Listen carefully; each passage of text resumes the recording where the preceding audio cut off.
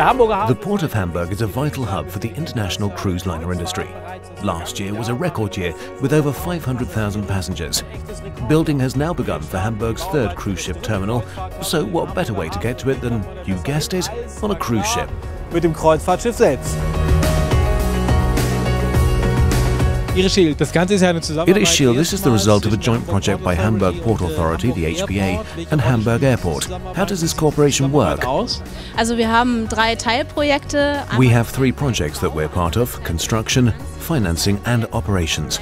And all of these projects include staff from HPA and from the airport.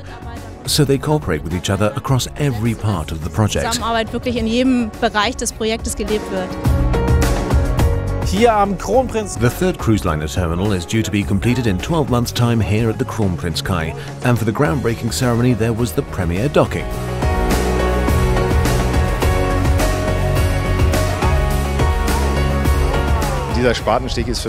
This ceremony is a continuation of history, if you like.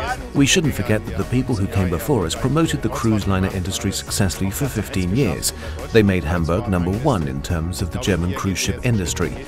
And I think this is the next step, with ships that will dock at Hamburg throughout the year. And with ships that are so big that you need more capacity, more infrastructure, more parking spaces. And that's why we did it, because it's a great opportunity for Hamburg to establish itself in the cruise liner industry. And I think everyone here agrees that. On the one hand, it was logical for us to be in charge of passenger turnaround, something we know all about, and which is not so dissimilar in the cruise ship industry.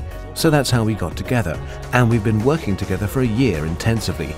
Our teams have done a great job to make it work, and we now have the expertise.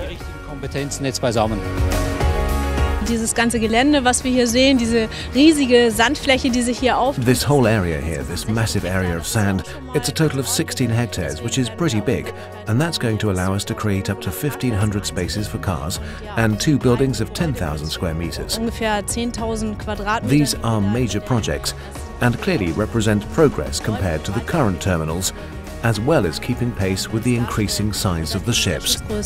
Entwicklung dann einhergehen. In just over a year here at the new cruise ship terminal in the port of Hamburg, they'll be able to process up to 8,000 passengers per ship. See you next time, and tschüss, as they say in Hamburg. Tschüss.